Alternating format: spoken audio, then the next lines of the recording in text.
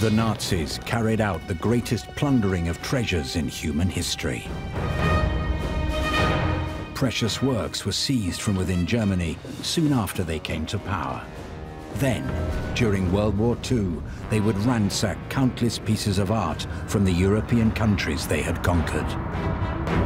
Hitler and Goebbels had almost a hit list of everywhere they wanted to go, all the works they wanted to pillage. It was the biggest looting in the history of art. Colossal. It just drains the imagination to think and to read about the scale of it. But the tide of the war turned, and the Allies now had the upper hand. And as the Nazis made their retreat, it became the task of the Monuments Men to recover all that they had stolen. This was a group of people who'd worked in museums or who were art historians. Experts in their field who were charged with going across Europe and finding missing works, cataloguing them and returning them back to the original owners. Their mission took them down the deepest of mines and up the highest of castles, the far-flung locations where the Nazis had stored their looted treasures. Many masterpieces were rescued at the last moment, and Herculean efforts were made to save as much as possible from the relentless bombing campaigns. They were very successful, even though there are tens of thousands of items that can't be traced. They all put great efforts into trying to save as much art as possible and did an enormous job in a relatively short period of time. Not everything was returned, and the hunt continues for the last remaining lost treasures of World War II.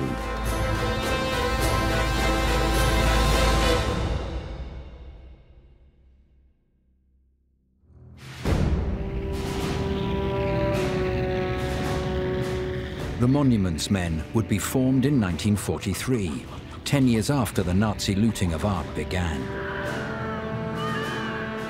In 1933, Hitler had been elected Chancellor of Germany. From 1933 onwards, there were many forced sales by Jewish families where the argument is they had very little choice. They either needed the money to flee the country, or if they hadn't sold the item at the price specified, they would have been sent to concentration camps or in some other way taken advantage of. A brutal form of compulsory purchase. If negotiation didn't work, the mailed fist, the threat was there, and it was used, particularly with Jewish collectors and dealers.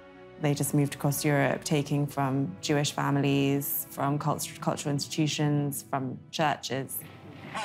During the Nuremberg trials, which followed the end of World War II, these art crimes were part of the charges brought up against the high-ranking Nazi officials who were still alive.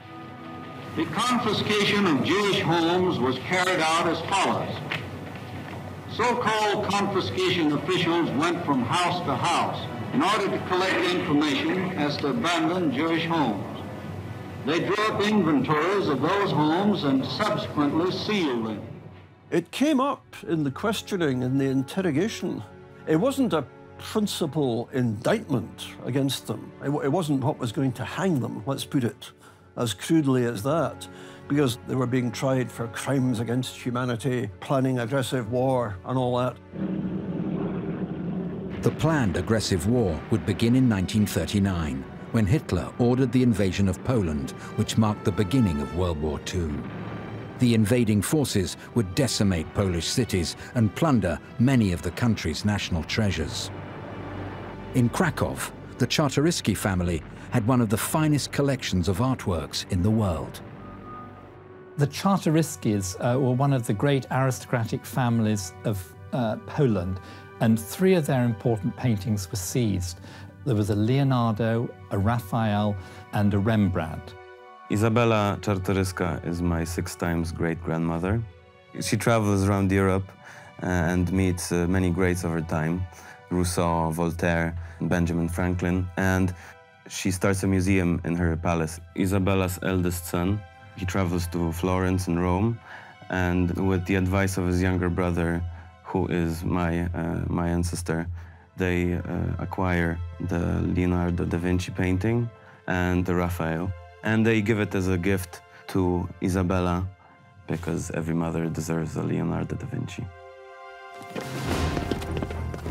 The Czartoryskis had attempted to thwart the invading German army by moving the paintings outside Krakow to a country house, where they were hidden behind a false brick wall. However, they were unable to stop the Nazis from discovering their location.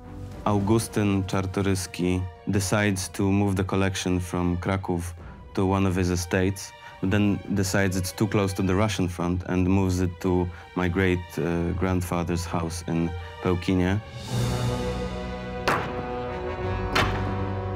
Very soon the Gestapo turns up and they take the artworks. It was a very calculated operation by the Nazis. These priceless works of art would soon be found in the possession of the Nazi official Hans Frank. Hans Frank, totally, irredeemably brutal German governor of most of occupied Poland, he was an avid collector of art treasures, which he looted comprehensively from Poland. Dr. Hans Frank, who was a close personal friend of Hitler's, took those three works, which were #1 to Hitler, and hung them in his castle in Wawel. They knew exactly what they were doing. The Nazis have appointed art historian Kajetan Müllmann to go around Poland and in search for artworks, among them the collection of the Czartoryski Museum. Müllmann, a degenerate, brutal man, but an art historian in his own right, who was an active advisor to the Nazis in Poland and in the Soviet Union as well. There were two factors that influenced what he did and what they did. One was utter racial contempt for Poland and for the Poles. They thought they had no right to a cultural inheritance of their own. And Hans Frank was simply greedy. He wanted it for himself. With the Nazi invasion and ransacking of Poland, other European nations took great precautions to protect their works of art. The National Gallery in London sent almost all of its collection to far safer locations in Wales. The Louvre in Paris also emptied its contents out of fear of Nazi seizure, a fear that would be realized when German forces invaded in May 1940. Not only were the Germans hiding the looted art, but also the Allies were quickly moving things away as the Germans approached and occupation happened. So the Mona Lisa actually moved 6 times between different chateaux in the French countryside, almost being chased. With Paris and most of France under Nazi control, Hitler and his high-ranking officials had access to an enormous number of precious artworks. In Paris alone, about 20 confiscation officials confiscated more than 38,000 homes. Looted artworks were stored at the Jeu de Paume gallery in Paris, and at the heart of this systematic confiscation was Alfred Rosenberg. He was appointed with Hitler's approval after the fall of France to coordinate the appropriation of art from occupied Western Europe. Rosenberg was a Hitler protege, a dogma idealist, theorist for the Nazi cause. And he was put in charge of the seizure of art in Paris, much of which Hitler wanted for his own museum at Linz. Rosenberg was one of the Nazi officials prosecuted at the Nuremberg trials, where his own reports of the looting that he relayed to Adolf Hitler were used against him. I beg of you, my Führer, to give me a chance during my next audience to report to you orally on the whole extent and scope of this art seizure action, which will be used as a basis for this later oral report, and also accept 3 copies of the temporary picture catalogs, which too only show a part of the collection you own. He was ruthless in the way that he went about it, and helped himself to quite a bit as part of the operation. Rosenberg then closes with this touching tribute to the aesthetic tastes of the Führer, tastes which were satisfied at the expense of the continent, and I quote, "I shall take the liberty during the requested audience to give you, my Führer, another 20 folders of pictures with the hope that this short occupation with the beautiful things of art which are nearest to your heart will send a ray of beauty and joy into your revered life," unquote. Rosenberg was in charge of the ERR and the Jeu de Paume. Now, there were other generals like Goering and so on who were trying to get their share of the booty. The leading Nazi officials had begun following Hitler's example of relentless art collection. The Führer had audacious plans for his own purpose-built museum. But the seized paintings in Paris that he hadn't claimed for himself were highly sought after by Hitler's deputies. But little did they know that there was a quiet spy amongst them who was noting down all they were up to.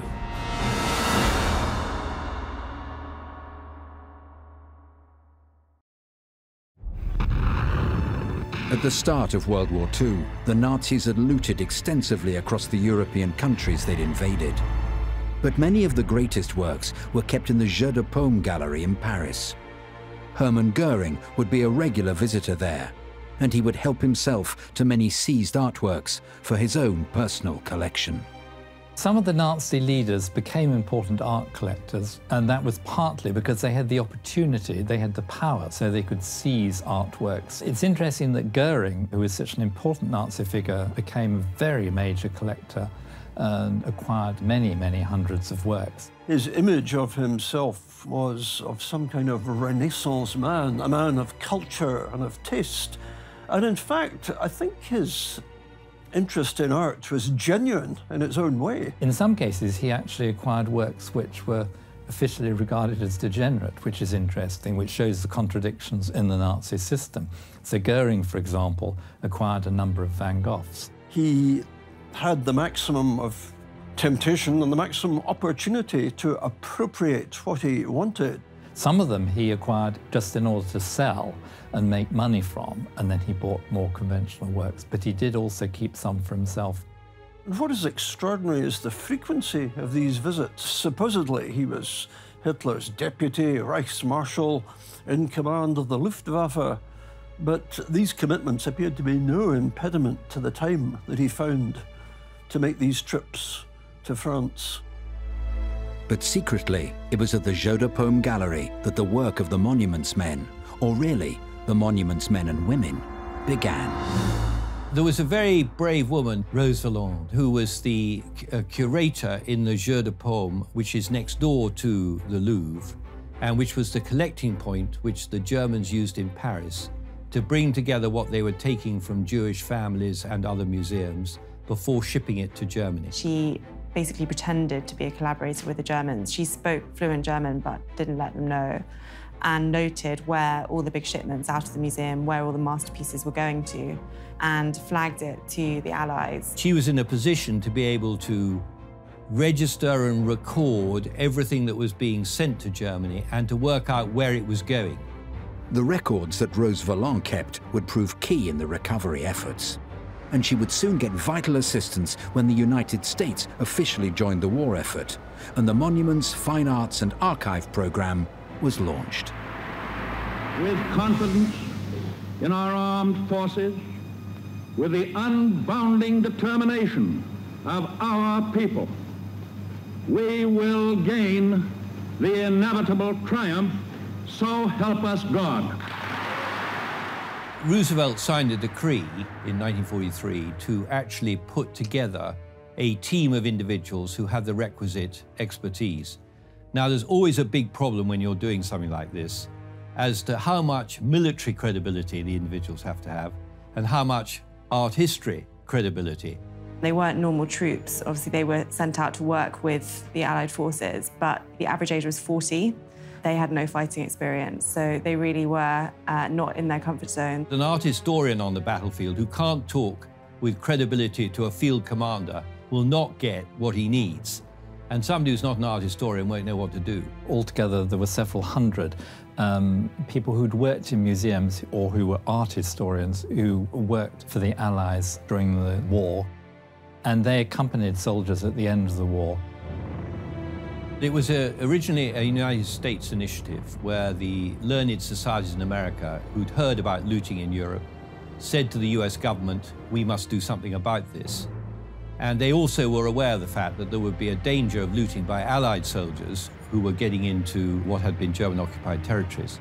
It was always going to happen. It was always going to be part of the, if you like, the moral agenda of the Western Allies to make such restitution as they could to countries that had been looted, despoiled of their own artistic inheritance in the way that occupied countries were. There was every incentive to set up an organization which became multinational, i.e. there were French, Polish, and eventually, of course, German people involved in it, in order to try and safeguard what had been moved or stolen, and they were very successful.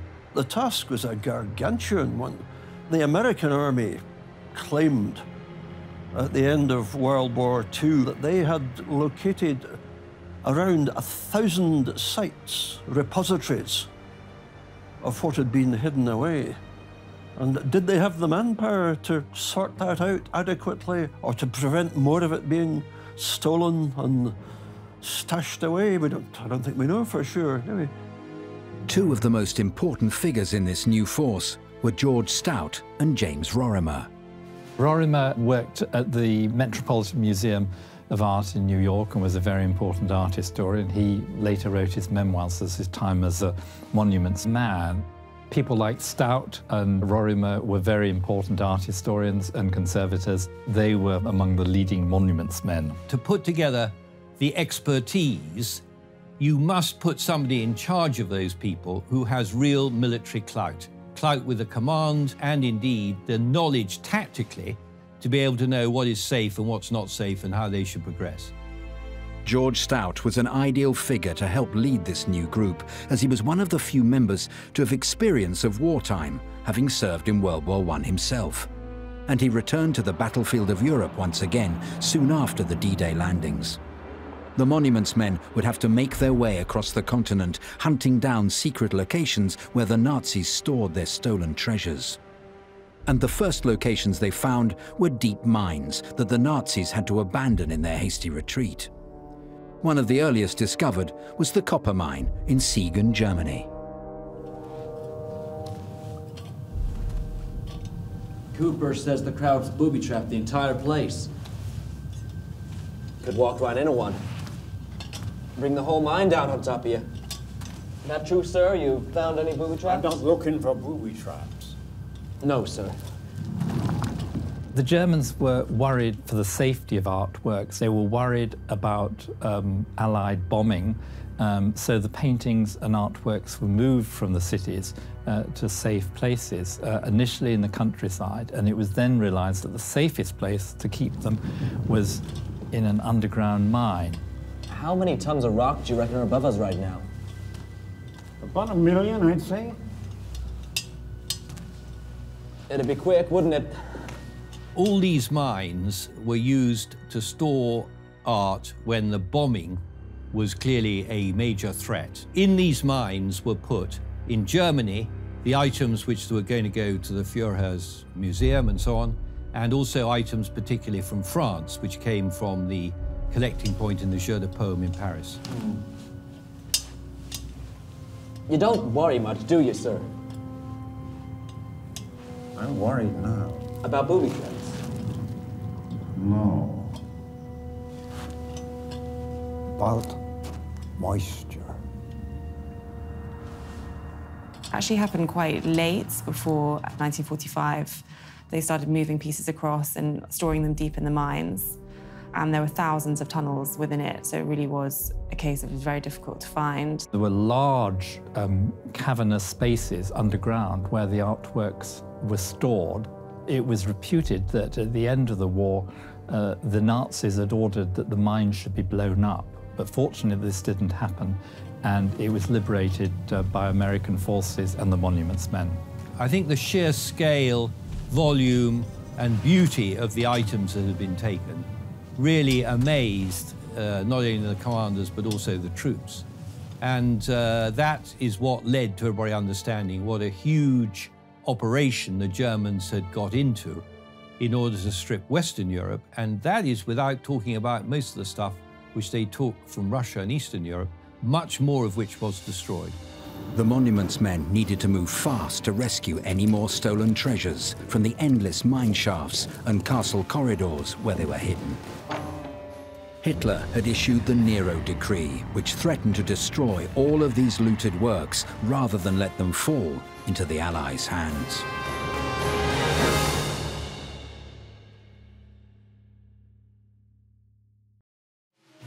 On May the 26th, 1944, General Eisenhower gave an order to the Allied forces to protect and respect important historical monuments whenever possible in the battles that lay ahead. The job of the monuments men was to ensure that this order was carried out. On June the 6th, 1944, the D-Day landings at Normandy were put into action under Operation Overlord. The monuments men made their way across the Channel soon after and started to search for the artworks stolen by the Nazis. They knew they had to act fast when on March the 19th, 1945, Hitler issued the Nero Decree from his bunker in Berlin, which ordered for all works to be destroyed rather than let them fall into Allied hands. But the monuments men would have a stroke of luck when on April the 2nd, they uncovered the German mine at Siegen, which held works by the likes of Rembrandt and Van Gogh. Just a few days later, they would make an even larger discovery at a salt mine in Merkers. Here, they found crates of artworks, which included The Winter Garden by Manet. General Eisenhower would visit the mine to see the stolen art for himself, along with his fellow generals, Omar Bradley and George S. Patton. They were able to witness for themselves the vast amount of gold that had been found at Merkers.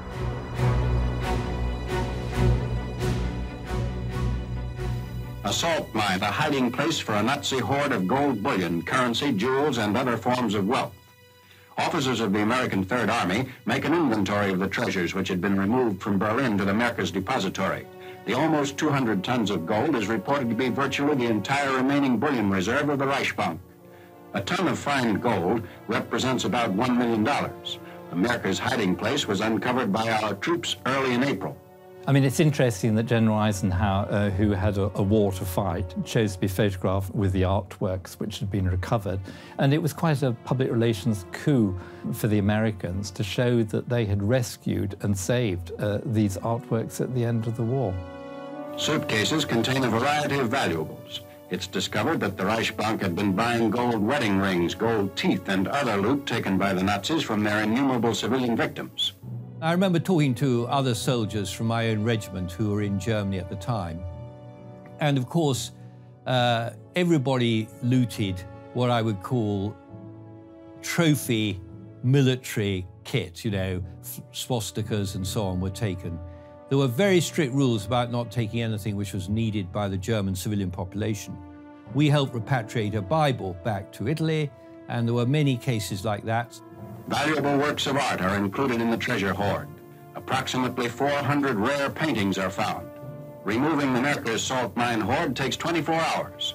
More than 60 trucks are required to transport it to a central point for storage, pending an Allied decision as to its disposition. These books were found by our staff in connection with the group of U.S. Army people who have assembled these objects of art and are now in the process of returning them to the rightful owners. And the great advantage of salt mines is that they're completely dry. Because they're hygroscopic, you can store things there and they won't degenerate. Naturally, it had perfect conditions, perfect temperature, perfect humidity, and they just started stockpiling all of the masterpieces that they had plundered from across Europe. The Merkers salt mine was a truly remarkable discovery. But the monuments men would soon unearth an even bigger one, thanks to the work of Rose Valland back in Paris. Her meticulous records had allowed James Rorimer to track down an astonishing collection of artworks held at Neuschwanstein Castle. Harry! Harry, come on! Joining him in his discovery was Private Harry Ettlinger, a German Jew who'd escaped to America before the war and was now returning to his homeland as part of the US Army. At the end of the war, there was this big effort by the monuments men to repatriate stuff to the country from which it was taken, to make certain these items went back to their original private owners.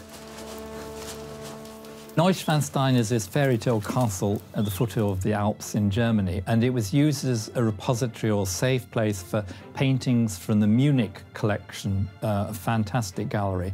And it's also, more importantly, actually, the destination for art looted from Jews in France.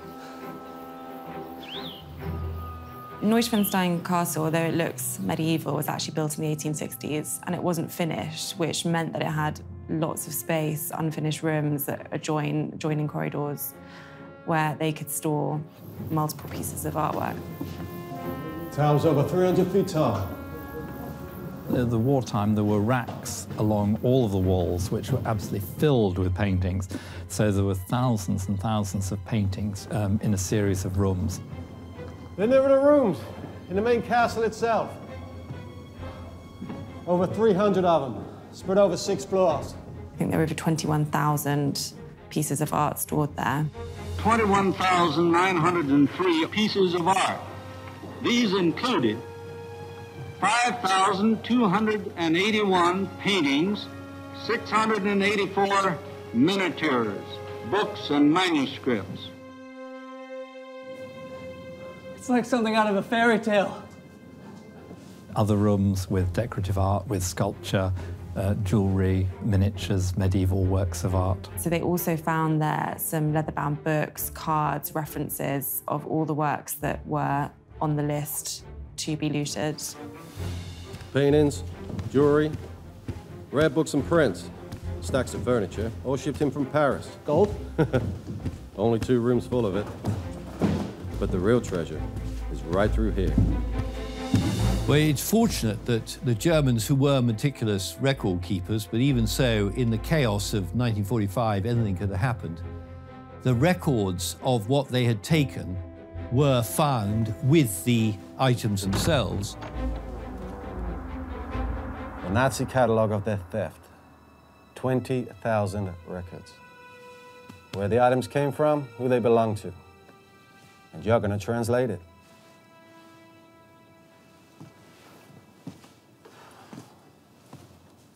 There were filing cabinets full of the cards showing from whom these pictures had originally been taken, which collecting points they'd gone through, and where they were destined for. So that, for the monuments men, would have enabled them to make restitution of these items back to their owners relatively easily. At the same time as the enormous collection at Neuschwanstein Castle was being discovered, yet another stolen art hall was reclaimed, when Hermann Goering was eventually captured. Prize thief among the high Nazis was Hermann Goering, who looted museums and private collections in all parts of Europe. Much was hidden in caves, and advancing troops captured fully laden freight cars, ready to move much of the collection to safer places for Hermann. When the American army caught up with Hermann Goering's collection down at a small place called Untersee near Berchtesgaden, it had been transported down there with the aid of German military transport and military manpower. What they found occupied 40 rooms of a Luftwaffe building. It was a Luftwaffe rest home, which Goering had appropriated for his own use. Apparently he was shifting it, attempting to, both by road and by rail, and apart from what the Americans, the 101st Airborne Division, who were operating in South Germany, tracked down to the Luftwaffe building, there was a lot more that was shifted by rail, and I think the Americans intercepted quite a lot of that as well. Goering's ill-gotten loot is no longer his to admire. The collection goes on display for GIs before an Allied commission attempts to return everything to the proper owners. I call your attention again that each of the pictures you've just seen is merely representative of a large number of similar items illustrated in the 39-volume catalog, which is in itself only partially complete. The stolen art collections of the top Nazi officials were gradually being reclaimed. But the biggest treasure trove of all, that which Hitler had set aside for his own personal museum, was still to be recovered by the monuments men in Austria. But the search continues to this day for all the lost treasures that slipped through the net.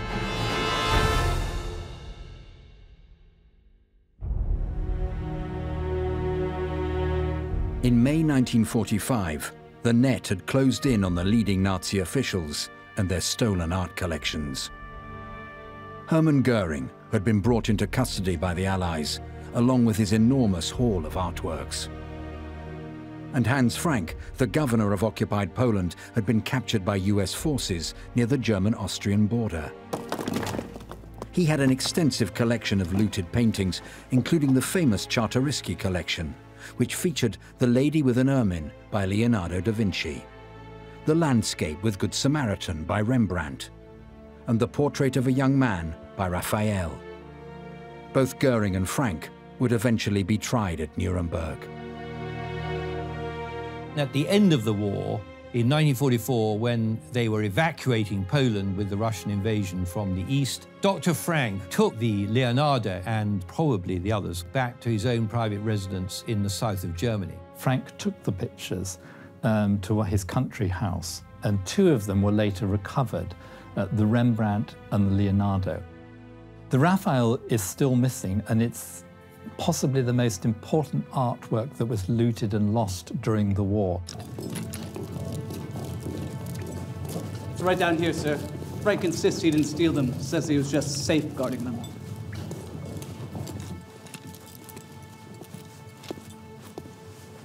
We found it just lying here on the floor. Have a look. The Leonardo, it's a very important portrait, and it had a boot print on it, and it's lucky it didn't suffer more damage. A boot, sir. Yes. Whoever was in here earlier sure got out in a hurry.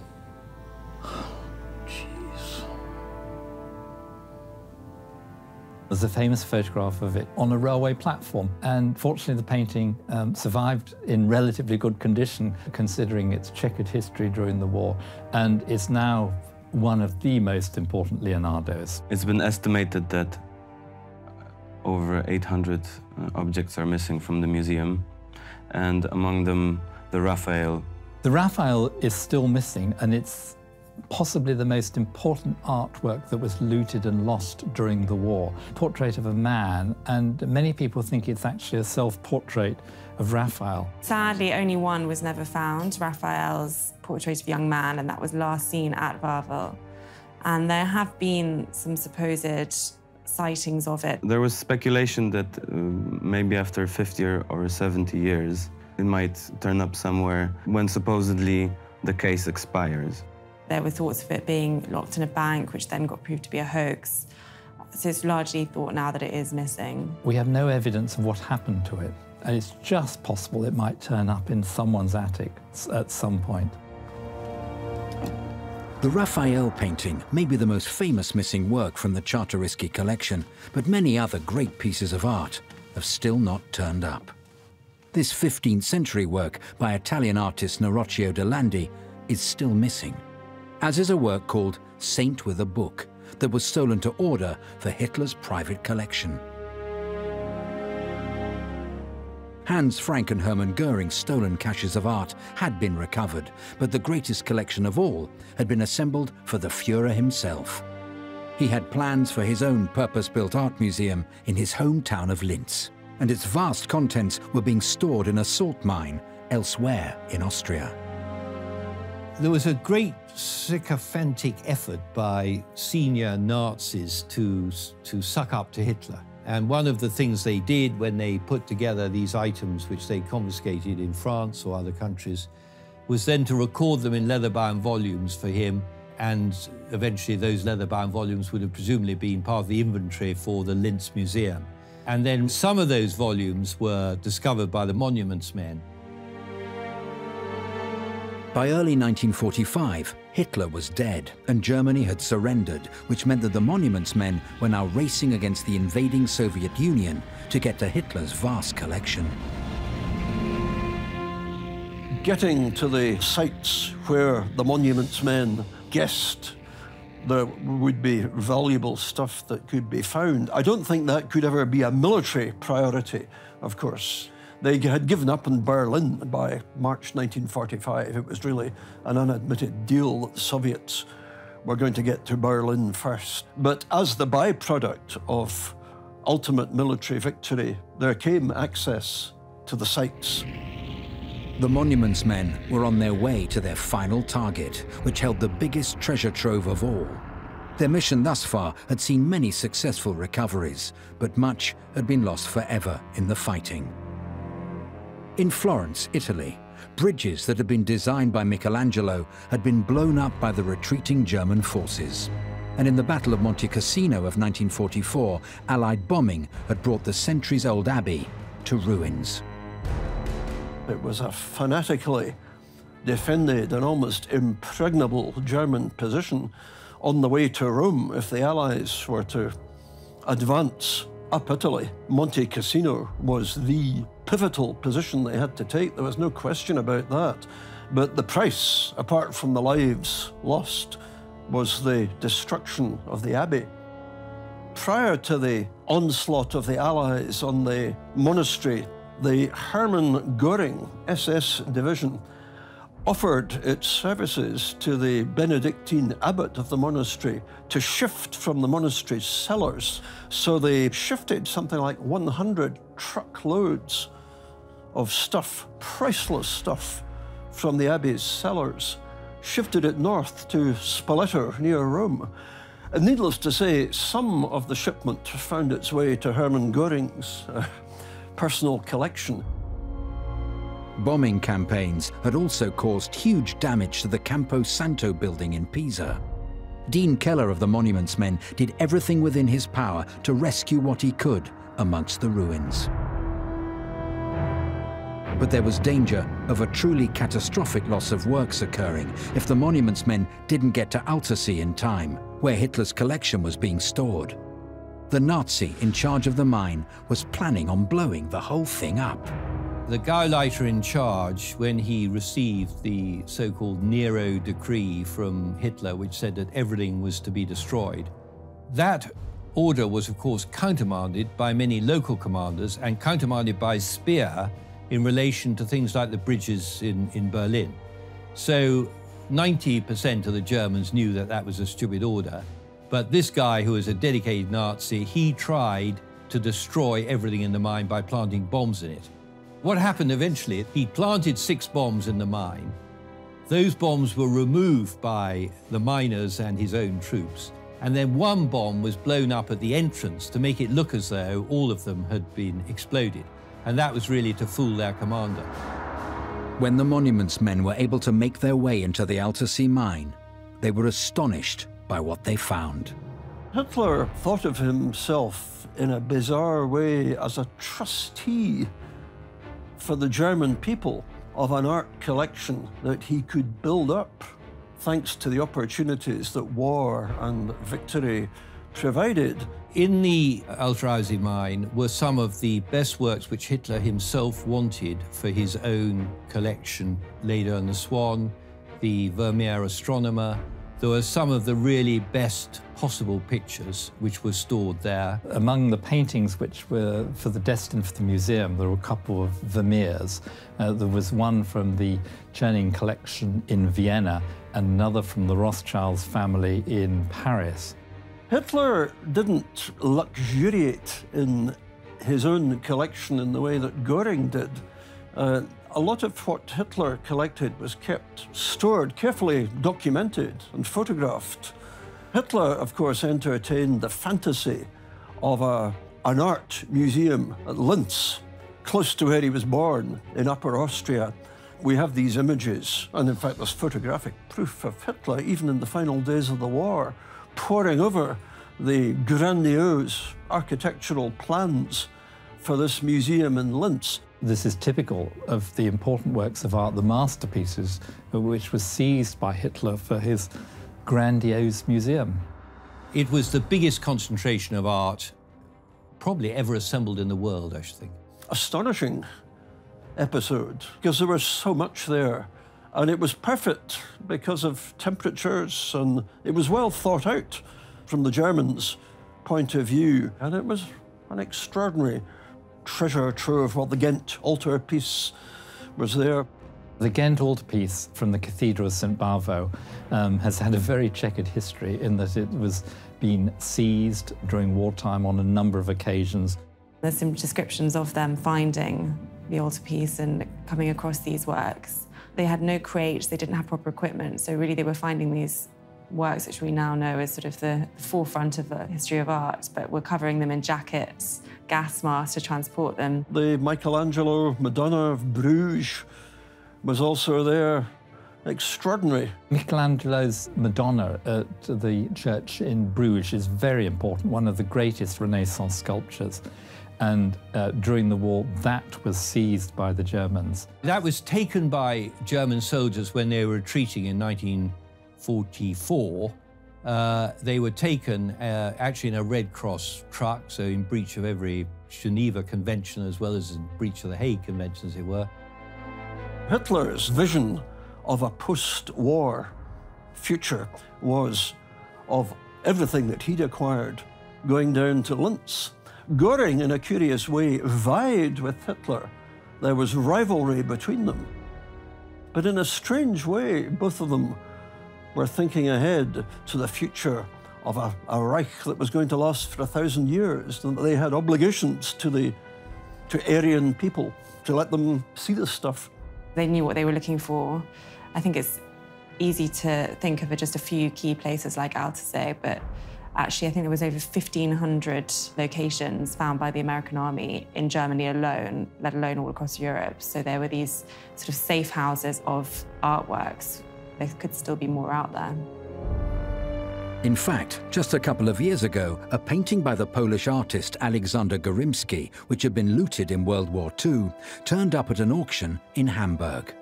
It was returned to its original home of Warsaw, and its discovery indicates that other missing artworks could also be found someday.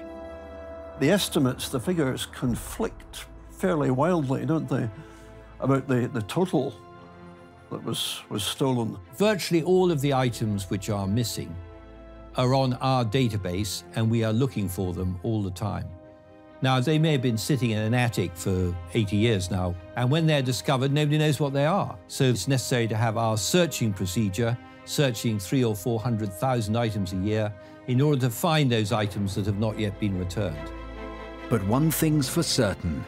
If it hadn't been for the Monuments Men, so much of Europe's history and greatest achievements would have been lost forever.